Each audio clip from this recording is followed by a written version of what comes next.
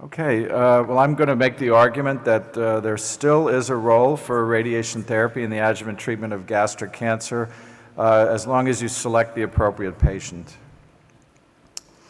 So the good news is that adjuvant therapy in gastric cancer does work, but it really modestly improves outcome. We increase overall survival by about 10 to 15% at 5 years, and we see similar survival benefits across a number of trials. The dominant approach in the US and Europe is preoperative chemotherapy without radiation for patients with D1 and D2 resection. The ECF regimen has now been replaced by FLOT, which achieves superior survival. However, post-operative chemotherapy after D2 resection is now validated in 4 trials treating nearly 3,500 patients.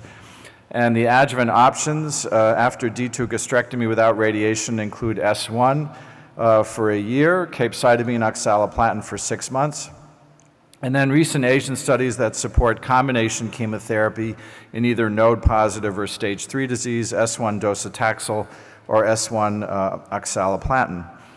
So what about post-operative radiation? Well, actually, one of the earliest adjuvant trials that showed a benefit for chemotherapy and radiation came from the United States, but arguably a benefit in patients with less than a D1 or D2 resection, giving post-operative 5-FU and leucovorin with radiotherapy. So what is the role of post-operative radiation? I think this was addressed best in the US Intergroup Trial 116, in which patients with resected gastric cancer were assigned no further therapy or post-operative 5-FU, leucovorin, and radiation. And this was a positive trial, about a 10% improvement in long-term survival. This has held up after many updates now over many years and became a standard of care when this study was published. However, the biggest impact of the treatment is reducing local recurrence. A rather high 29% local recurrence rate was reduced to 19% with 5-FU and radiation. If you look at the local recurrence rates in the Asian studies, it hovers less than 5 to 10%. So 5-FU radiation did reduce local recurrence in this study. However, diffuse cancers did not benefit, and they accounted for about 40% of patients, and HER2 patients, a small subset, did not seem to benefit. But what we learned from this study is that surgery is important. Only 10% of patients on this trial had a D2 resection, and 54% had less than a D1 resection. So I continue to make the argument that 5-FU and radiation is a standard of care for gastric cancer in patients with less than a D1 resection. But the other patients that may potentially benefit from radiotherapy are positive margin patients. Probably the best data that we have from a controlled study actually comes from an esophageal cancer study, Intergroup Trial 113, because this study actually looked at the outcome for patients that had positive margins after surgical resection.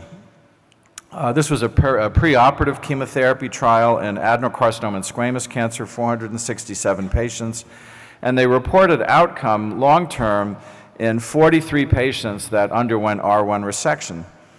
9 of these patients, 21%, did not recur, and all of them received post-operative chemotherapy and radiation. So these data support that chemotherapy and radiation may salvage a patient with an R1 resection with a positive margin.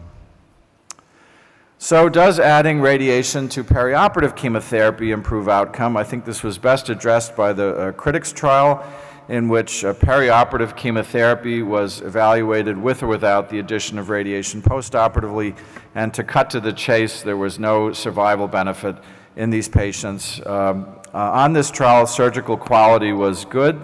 About 50% had D2 resection and 50% had D1 resection. So what if everybody gets a D2 resection? Does postoperative radiation add a benefit? And this was addressed in the Korean ARTIST trial, in which patients after D2 resection were randomized to 6 months of capecitabine cisplatin with or without radiation. And this was also a negative trial after D2 resection, no benefit for postoperative radiation. maybe a signal in intestinal versus diffuse patients, and maybe a lesser signal in node-positive patients, about a 4% improvement. So what is the role of radiation in gastric cancer surgery? I think the extent of surgery dictates the need for radiation. Post-operative radiation with 5-FU-leucovorin, I think, is a standard of care in patients that undergo less than a D1 resection, and an argument can be made that patients with a positive margin after surgery should undergo radiation. In patients who undergo perioperative or post-operative chemotherapy with a D1 or D2 resection, radiation does not add a benefit. Maybe a signal of post-operative radiation improving outcome after D2 in the node-positive or intestinal patients, this was actually then addressed in ARTIST-2. I feel like I'm presenting all the studies that are arguing against my argument, but you have to present the data. So the ARTIST-2 trial actually asked this question, now focusing only on node-positive patients. This was presented at the ASCO meeting a month ago. The other important question of ARTIST-2 was comparing the standard of S1 for a year versus S1 oxaliplatin for 6 months, and then S1 oxaliplatin with radiation. And again, this was limited to node-positive patients.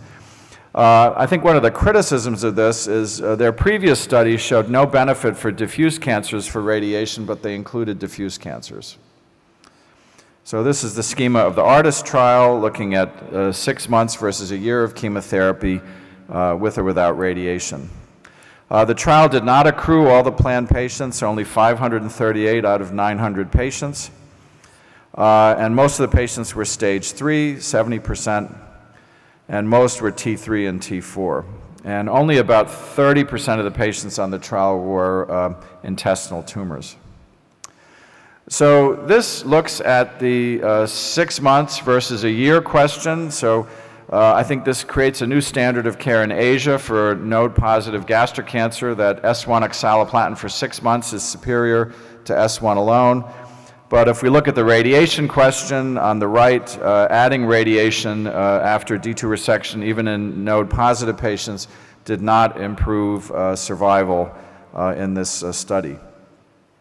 And here we just see subset benefits, and I think in the intestinal patients, we do not see a benefit. If we look at the right-hand side of the forest plot, the hazard ratio for intestinal tumors is 1, whether or not they got radiation.